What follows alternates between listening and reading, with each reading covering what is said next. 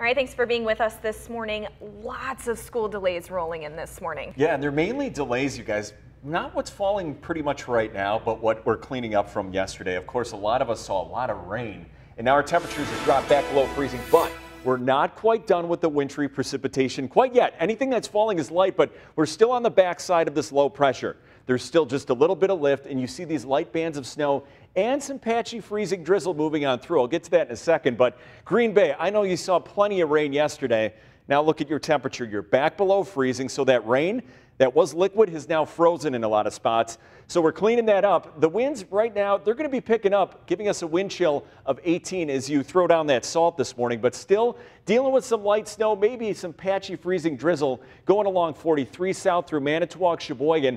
But there's Green Bay, another batch of some light snow falling on top of that ice. Still making it even more slippery as you throw down some salt, though, this morning. The temperature is kind of helping that out, but this light wintry precipitation, watch what happens here on Skycast. We're going to get rid of that as the morning goes on, and then this afternoon will be quiet, a little bit of sunshine, but it's still going to be blustery. So temperatures, everyone now back below freezing. That's why we've seen that refreeze out there of that liquid.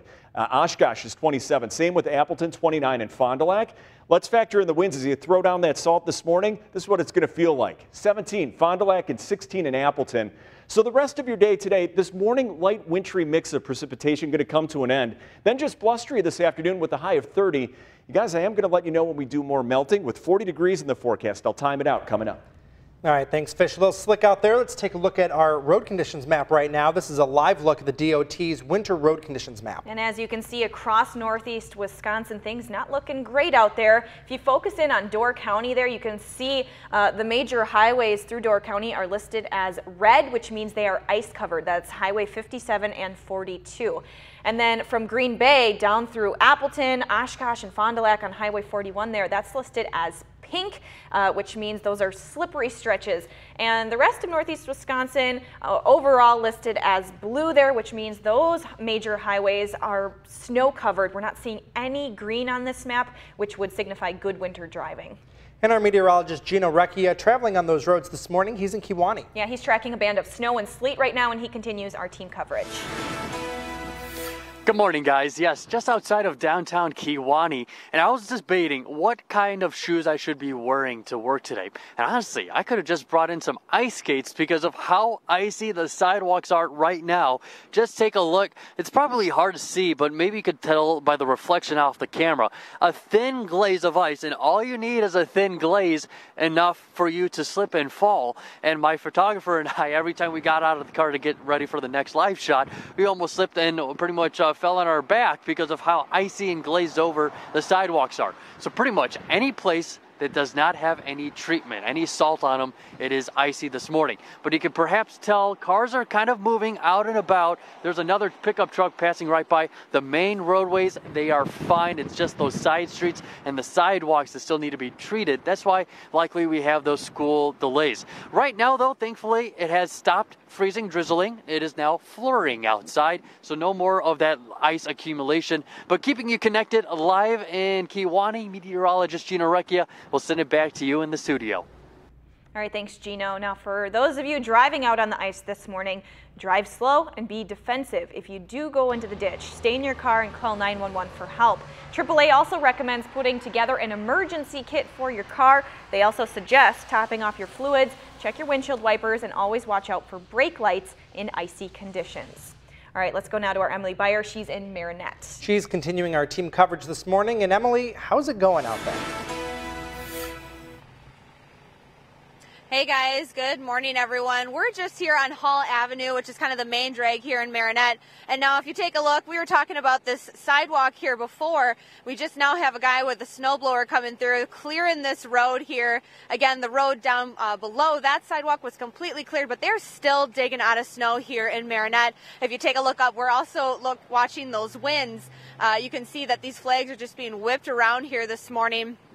And we're also making sure to watch that on the roads. I know when we were driving up here just between Peshtigo and Marinette, the roads were looking pretty good. They were, you could tell that there was a lot of salt thrown down, so there weren't too many slick spots, but we were definitely feeling us kind of get whipped around a little bit from those winds, so definitely be careful for that. It could be really easy to get a little push from that wind and slip on some black ice, so just be very careful out on the roads.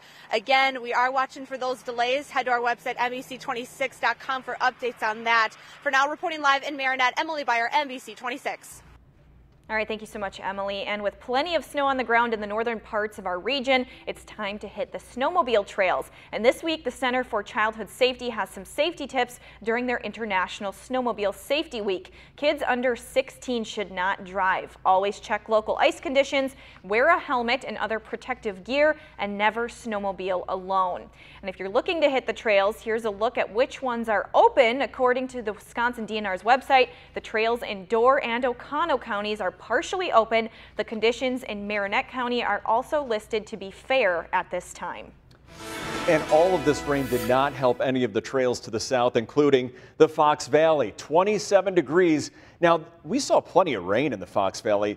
These temperatures are key, so any of that liquid is now completely frozen over. Winds, they've been gusty this morning. Right now, sustained at 13, giving you a wind chill of 16.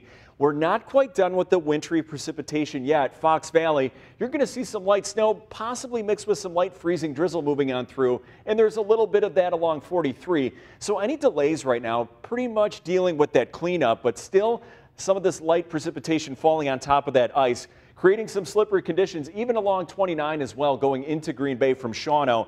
Some light precipitation falling, but this is going to be moving on out as the morning goes on. And then this afternoon, starting to see some sunshine. We'll quiet it down, but we'll keep up those winds. Current temps, we've got 27, Kewaunee, Manitowoc. Everyone is now below freezing. So those of you who saw all that rain, it's frozen over. And then as you throw down that salt this morning, this is what it feels like in Green Bay. 18, that's the wind chill, and 14 in Oshkosh. So this light wintry mix this morning in spots going to end. Then this afternoon quieting it down, but still going to be blustery. High of 30 degrees. You guys, we will do some melting. I'm going to let you know when we hit 40 degrees coming up.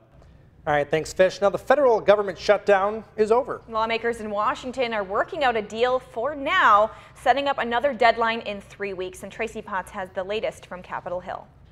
Brooke and Shane, we now have a new deadline of February 8th to deal with the budget and keep the government open. The president made that official overnight while tweeting that Democrats caved and he plans to work on the military and border security. With the stroke of the president's pen, the federal government reopens today with a 3-week budget for now and a commitment to finding a solution for Dreamers next month. This immigration debate will have a level playing field at the outset and an amendment process that is fair to all sides.